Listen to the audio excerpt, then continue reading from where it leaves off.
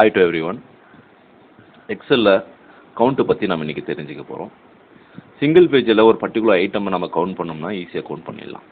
அதுவே single page இல்லாம மோர் தென் one page cross பண்ணும்போது ஒரு பர்టిక్యులர் திங்கை நாம கவுண்ட் பண்ணோம்னா it's very difficult. So count பத்தி தான் இன்னைக்கு நம்ம கிளியரா தெரிஞ்சுக்க போறோம். 5 டைப் ஆஃப் கவுண்ட்ஸ் இருக்கு. Count and count A, count blank, count if and count ifs. இந்த கவுண்ட் பத்தி இன்னைக்கு கிளியரா ட்ரீட்மென்ட் டெக்னாலஜில தெரிஞ்சுக்கலாம்.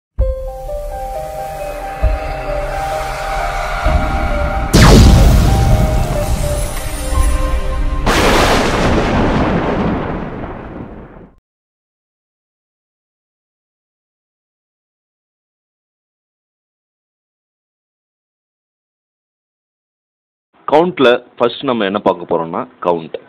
இதோட ஃபங்க்ஷனாலிட்டி என்னன்னா இந்த கவுண்ட் ஆக்டிவிட்டிக்காக அந்த ஃபார்முலாக்காக 5 டைப் ஆஃப் கவுண்ட் பற்றி தெரிஞ்சுக்க போகிறோம். அதுக்கான டேபிள் நான் டிசைன் பண்ணி வச்சுருக்கேன். ஒரு சாம்பிள் டேபிள் தான்.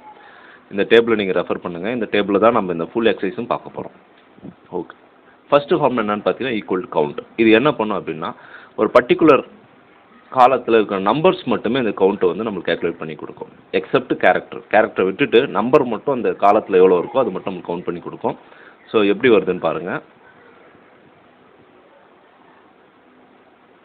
அந்த ரீஜியன் பிகினிங்லேருந்து எண்ட் வரைக்கும் நீங்கள் செலக்ட் பண்ணிக்கோங்க. Close bracket 7. இதில் ஆக்சுவலாக வந்து 10 ஐட்டம் இருக்குது. நீங்கள் கீழே பார்க்கலாம் கவுண்ட் 10ன்னு காட்டும். ஸோ ஸ்பெசிஃபிக்காக நம்பர் மட்டும் வேணும்னும் போது நம்ம கவுண்ட் ஃபார்முலா யூஸ் பண்ணிங்கன்னா நம்பர் மட்டும் வரும். கேரக்டர் வந்து டோட்டல் ஐட்டம் நீங்கள் மைனஸ் பண்ணிங்கன்னா தெரிஞ்சுக்கலாம். இதுதான் வந்து நம்பர் மட்டும் கேல்குலேட் பண்ணக்கூடிய கவுண்ட் ஃபார்முலா. அடுத்த கவுண்ட் நம்ம என்ன பார்க்க போகிறோம்னா கவுண்ட் ஏ. கவுண்ட் ஏ இது எதுக்கு யூஸ் பண்ணுறோம் அப்படின்னா சிங்கிள் பேஜில் இருக்குது. ஸோ நம்ம என்ன பண்ணலாம், இதை ட்ராக் பண்ணி அப் அண்ட் டவுன் கொடுத்துட்டு இந்த இடத்துல போனால் கவுண்ட் 10 வந்துடும். Okay, it's N easy. Even இதுவே மோர் தென் 3, 4, 5, 6 அப்படின்னு பேஜஸ் கிராஸ் ஆகிட்டே இருக்குது.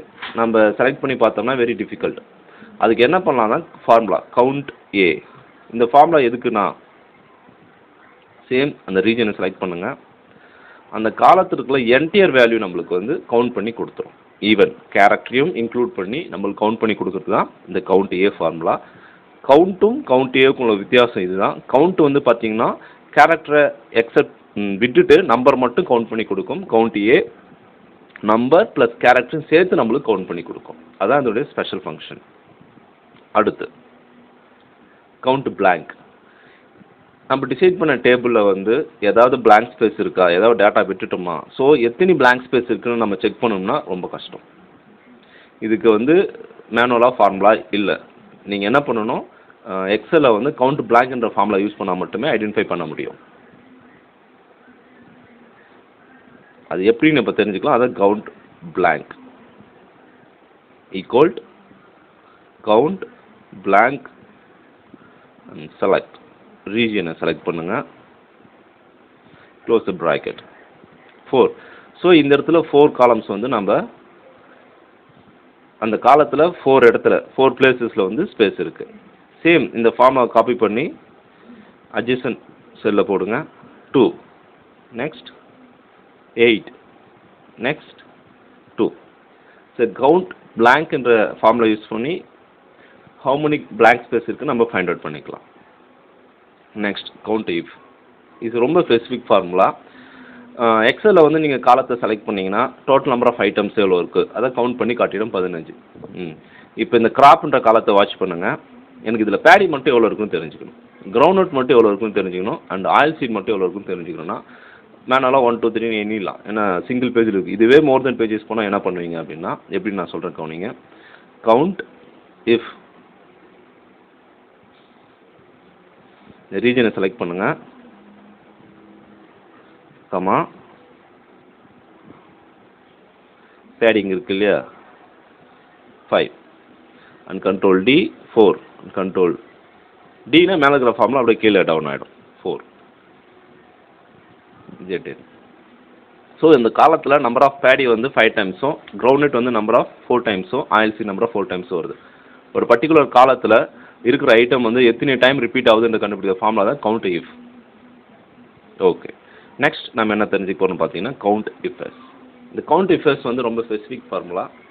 இந்த ஃபார்முலாவில் என்ன பண்ண போகிறோம் அப்படின்னா ஒரு குறிப்பிட்ட கண்டிஷன் மென்ஷன் பண்ணிடுறோம். இந்த கண்டிஷன் சாட்டிஸ்ஃபை பண்ணுற ரிசல்ட் ஹவு மணி மேட்சஸ் எத்தனை வருது. இப்போ மூணு ஐட்டம் கொடுத்துருவோம். Target, graph and achievement. டார்கெட்டும் சரி, கிராப்பும் சரி, அச்சீவ்மெண்ட் இந்த மூணுமே எனக்கு கரெக்டாக சாட்டிஸ்ஃபை ஆகணும். அப்படி மூணுமே சாட்டிஸ்ஃபை ஆகிற ஐட்டம் அண்ட் ரிசல்ட் எத்தனை வருது நம்ம தெரிஞ்சுக்கிறதா இந்த கவுண்ட் இஃப்எஸ் யூஸ் பண்ணுறோம். அந்த கவுண்ட் இஃப்எஸ் எப்படி ஒர்க் ஆகுதுன்னு பாருங்கள். Equal count இஃப்எஸ். ஓகே, இந்த ஃபார்மில் கொடுத்துருங்க. ஃபஸ்ட்டு என்ன பண்ணணும்னா அந்த range from top to bottom அந்த ரேஞ்சு கொடுத்துருங்க. இந்த ரேஞ்சை வந்து எதோட கம்பேர் பண்ண போகிறீங்களோ அந்த வேல்யூ அடுத்து கொடுக்கணும். கமா போட்டு இப்போ டார்கெட்டோட கம்பேர் பண்ண போகிறோம். அந்த செல்லை நான் செலக்ட் பண்ணுறேன்.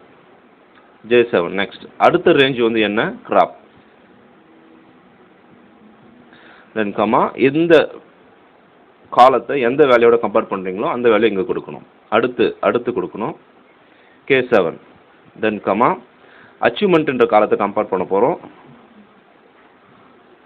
கமா அச்சீவ்மெண்ட் செல்லை கொடுத்தாச்சு. Close. So 80 டார்கெட்டும் Bedi and achievement 80 இருந்துச்சுன்னா எத்தனை நம்பர் ஆஃப் ரிசல்ட் வருதுன்னு பார்ப்போம். 3. ஸோ 3 நம்பர் ஆஃப் ரிசல்ட் வந்து இந்த மேட்சஸ் இருக்குது. ஸோ எனக்கு கிரவுண்ட் நட்டுக்கும் இதே மாதிரி வேணும் அப்படின்னா நீங்கள் என்ன பண்ணலாம், தாராளமாக கொடுக்கலாம். ஆயில் சீட் கொடுப்பேன். நான் ஆயில் சீட் தான் செட் பண்ணி வச்சுருக்கேன். Okay, 45 oil seat.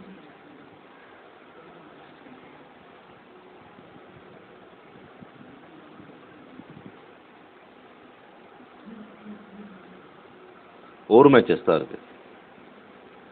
சார் நம்பராக தான் இருக்கணுமா? இன்கேஸ் இந்த இடத்துல கேரக்டராக இருந்தால் இது சூட்டபுளாக இருக்காதா? ஓகே, கேரக்டர் வச்சு செட் பண்ணி பார்ப்போம். டார்கெட்ன்ற இடத்துல நான் கேரக்டர் மாற்றுறேன் ஒரு ஜென்ரல் இதுக்காக. ஓகேவா?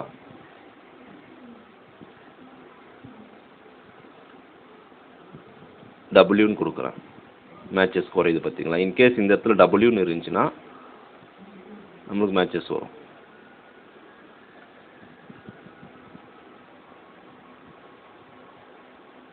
ஏன்னா போத் கண்டிஷன் சாட்டிஸ்ஃபை ஆகணும். இங்கே 56 இருக்குது. இப்போ நான் இந்த இடத்துல டபிள்யூ கொடுக்குறேன்.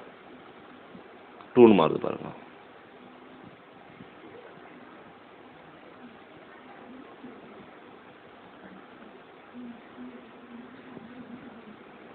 ஸோ இந்த ஃபார்மில் நீங்கள் யூஸ் பண்ணி குறிப்பிட்ட கண்டிஷனை வந்து நீங்கள் செக் பண்ணிடலாம். COUNTIFS.